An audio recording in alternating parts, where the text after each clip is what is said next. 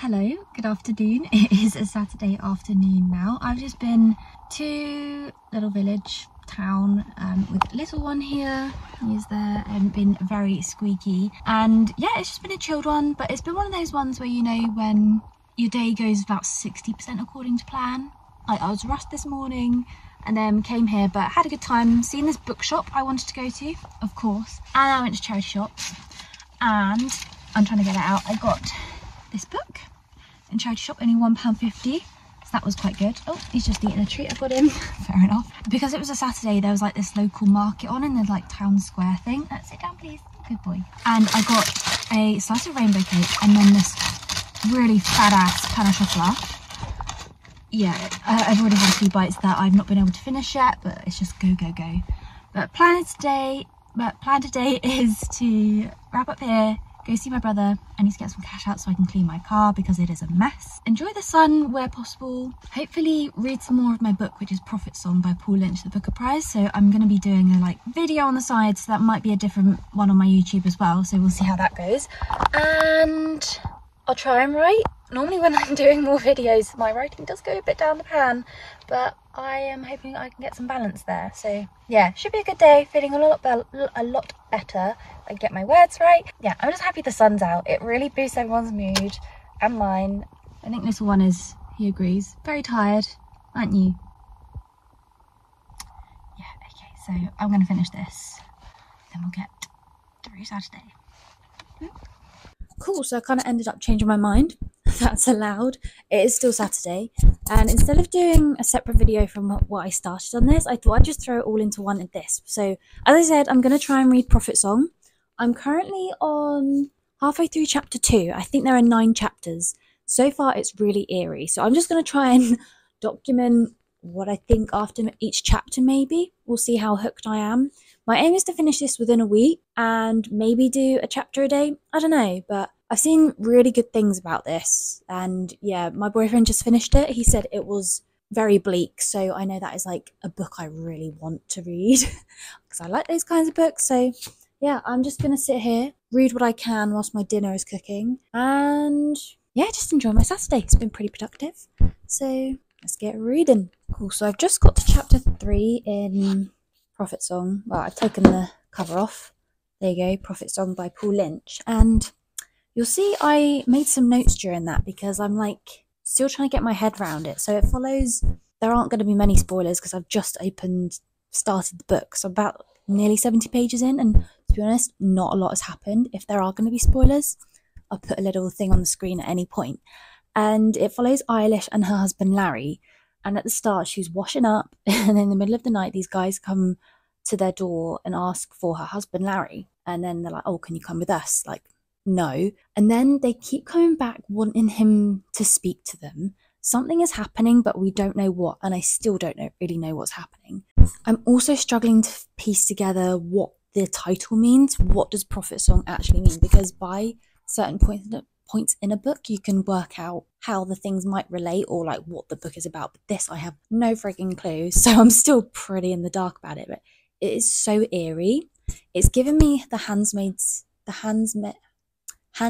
Tale vibes from the TV show mainly. I like the book, but the TV show is like its whole other thing. So Larry didn't go with these people, and then this other husband went missing, and now Larry is missing. So again, this is quite early on, and now Eilish is having to deal with the children on her own that they have, and now she's trying to renew her passport. But then it seems things are getting taken out of her control, and I don't know if it's going to be like this whole replicating again Handmaid's Tale vibes of this totalitarian state, or thinking back to the speech that Paul Lynch, the author, did when he won this prize. He said like this was such an important book to write, and it just came from him because he's worried something like this would happen. It was along those lines where like we're in danger of something bad happening, and I made my notes because I don't want to lose them before I forget. But she's trying to get a passport for her child, but then it says, okay, because your guy's in custody, we now need to put you through checks because you're a liability. Along those lines. They're basically trying to make it as difficult as possible, if not impossible. And then it goes on about there's this thing called the GNSB. I don't know if that's like a rebel state that's up and coming. It's set in Ireland, by the way. And I think it's just like there's like this way of Irish authors writing that I've found where it's either no speech marks or like text is all in one line. It's like mushed all together. So I'm slow getting through this book, and I'm really struggling to piece together who's saying what at and why, when. So you have to like, you're very in the dark about things, should we say. So I'm probably not making a lot of sense right now because the book doesn't make sense still. I'm still trying to work out what's happening and then why we're so in the dark. I don't know if it's like because rights are being taken away in this book. Is it then something similar to that we're experiencing now in real life? Because people, they want to do stuff, but rights are being taken away, money's being taken away, or things are just so unaffordable right now that you feel like you have no control. Basically, imagine a world with no rights and the dialogue is so mushed together. There's no describing how anyone's saying anything, and it's really like tricky to work anything out. Like, it doesn't give a lot away. The reader is having to infer a lot of what is happening, and yeah, you're just having to gauge the atmosphere, and we're in the dark as much as the characters are. I have no clue what's happening. So yeah, I'm on chapter 3 of I think 9 chapters. I'm going to take a break for now because it is pretty heavy and eerie. Like I said, it's spooking me out, and it's a different genre to anything I've read so far, and it is kind of bleak, which I understand. But there's not a lot else to go on right now, so I'm going to take a bath, or I'm going to have a shower. I'm going to wash my hair at last. I'll hopefully come back to this. I'll update you. But that's where I'm at with this book. Very in the dark. Not a lot to say, but a lot to say of nothing at the same time. We'll come back to that. Good evening. I won't lie, it is now over 2 weeks later. 1, I don't know where that time went. And 2, I've just been putting this book off for a while now, so much so I'm balancing you on 7 library books. And I've got another few beside me as well, because this book, honestly, is just so bleak. I've got another 2 to balance me out. So I've got this one, which is much more upbeat. But then I am going to force myself to continue with this one. I think last time I caught up, I was halfway-ish. Yeah, these chapters are long and dense. There is a lot packed inside them, but I really want to tick this off in my February reads for the month. I was going to give the time, but it turns out my watch is still broken, so I need to fix that. But I think it's gone 11 now, so I'll see how much I can fit in before I fall asleep. And yeah, I've got some days off this week, so might catch up on reading then, but my gosh, it's so bleak. But I'm hoping I can actually get a story out of this and figure out what the heck is going on, so let's do some reading.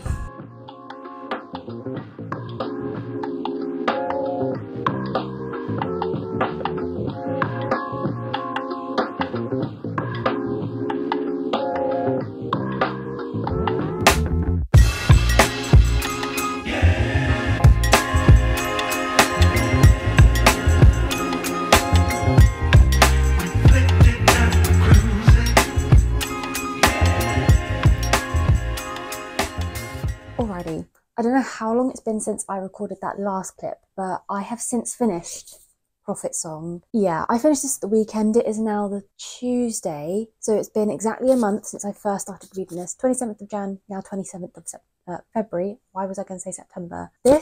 I've written about this on my Instagram in a review, and I've got to the point where I don't feel smart enough to review this. And I know that sounds absurd, but because I can appreciate what this book is trying to do, but I can't put into the right words to do it justice. And I've seen a lot of reviews written about this, that people just feel they can't do it justice enough because this book is so powerful. And in terms of what it's trying to achieve and the story it's trying to tell, where do I begin? Firstly, I can understand why it won the Booker Prize. It is just, I'm going to be pausing a lot because I don't know where to begin with this. This is harrowing. It's so bleak, and I thought I could deal with bleak books, but this just goes beyond belief. It might be bitty, my review, so please bear with me. I love books as it is, and Booker Prizes and these types of prizes, I think before I thought they were quite pretentious, and the fact they seek to exclude people, and I don't really know what's going on. I kind of felt that with this, but like I said, I can appreciate what it's trying to do, because if you have a chance, I would recommend watching Paul Lynch's acceptance speech for the Booker Prize that he did, and I was just like in awe of what he was saying. It was so relevant, and the fact we can kind of see what is going on in here, similar to what's going on in real life now, as a matter of fact, only a few weeks after he gave that speech. So this will make more sense if I go into the story. I'll try not to give some spoilers away, but if you've made it this far, thank you. It's set in Northern Ireland. It starts in a rainy, dark evening, and we follow Eilish. She is at home. It's really late at night. I can't remember if she's in bed or not, but two men knock at the door in the middle of the night and are asking for her husband, Larry. He is like, no, especially when they don't give a reason why he should come with them. And it all just kind of spirals on from there. And we're always kept in the dark, just as much as the characters.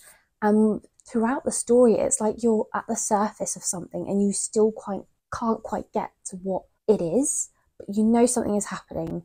But that's the whole point, because you're with the characters and you don't know what's going on. You're just going through it like they are. So Larry refused to go with these people. He keeps refusing despite being asked and getting phone calls to come into this certain place. I think it's with the army. I'm not too sure, but Eilish is there looking after her 4 children. There's talk of signing up for the army, being part of this. Is it a resistance? I don't really know. I think it's like near Future Island, Northern Ireland it's set. There's a war on the horizon, I think. There's uproar. And can we just appreciate the cover? Like how, at first I thought it was like mountains and stuff, but we can clearly see that this is housing, just the fragments and stuff, and we don't really know where to go. I feel I'm already rambling on, but Larry was kept on refusing to go until one day he doesn't come home. Eilish, his wife, doesn't know where he's gone. She's calling all around, and then things happen to other men. They keep disappearing. Chaos that happens. People are scrambling for food, scrambling for nappies for their kids and everything. They want to know where everyone is, where their families are, if they're safe or not. And people are being ordered into their houses, or they're being asked for their ID. It's so weird and almost dystopian-like, because it's like, what is going on? No one knows what's happening, and it's never quite clearly said, but something is wrong. It kind of draws on stories of what it could be like to be a refugee in the end. And like I said, with the whole men going disappearing and everything, her oldest son, Mark, I think, he is so keen to sign up, and then he disappears, but I will leave it there because things aren't all they seem. And yeah, Eilish is left dealing with her children, and then just the end. I felt I couldn't give anything other than 5 stars for this book, but there were so many questions left unanswered. And that's the whole like literary premise of this. Again, I just don't feel smart enough to describe what happened in this book. I can appreciate what it was trying to do, but I cannot do it justice. Like, you just have to read it, and oh my gosh, it was so bleak. It was so bleak. Hence why it took me a few weeks to read this, because normally I would be like going through books like these, but it is dense, and the way it's written as well. There are very few paragraphs. I've just turned to that by random, but you can see it's all condensed. Dialogue is all on one line, so you can't tell who's saying what at times, and it's only separated by your full stops or your commas. No speech marks. Sometimes you don't know who these people are, and I'm just going to leave it there. This is a really botched review, but I want to read more of the Booker prizes. I think my boyfriend's got The Bee Sting, which was by another Paul Murray, I think, and my friends have read it as well, and they said it's so good, so I want to read that as well. That looks really dense, but very challenging, and I'm always up for broadening my reading horizons, I guess. So here we go, another literary type, and I'm really not into those kinds of books, so I'm really stuck. So I try not to give many spoilers away. You have to read it to understand the beauty of what this book is trying to do, and highlight how harrowing and bleak the world is, and how we should be really concerned about how to deal with all the other things going on. So it was quite a political statement, I find. Otherwise, yes, I can understand this video is a bit fragmented. This is my first time trying to do like a singular book review, but it just turns out I chose the most difficult book there is out there, most likely. So yeah, I hope you enjoyed this video, and maybe it inspired you to read this, or maybe not. Maybe I really ruined it for you. But either way, books are there for us to enjoy or be challenged. So yeah, if you enjoyed this video, please give it a thumbs up. I hope you enjoyed it. If you made it this far, and hit subscribe, that really means a lot. I love seeing that this little growing community is pretty awesome. So yeah, thank you for your support, and I look forward to seeing you in my next video, which I hope is a bit better than this one. Thanks for staying around.